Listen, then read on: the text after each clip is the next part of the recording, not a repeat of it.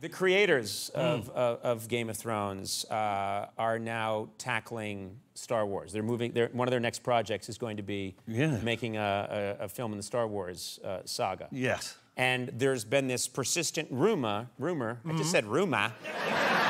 Same thing. I was in Australia for a week, and it really got to me. There's a rumor. There's a rumor that you are in it. No, listen, this rumour mill. Listen, let's not rule anything out all of a sudden. But but George Lucas. Why don't you go with it and say yeah, sure? Because I can't. Because it'll sound like I let the story out. I didn't. Right. George Lucas came to the set and his delightful wife, and I mentioned it to somebody, and then the Star Wars thing came out, and that I'd been talking to them, and all of a sudden it was people, put 2 and 2 together and came up with 12 million.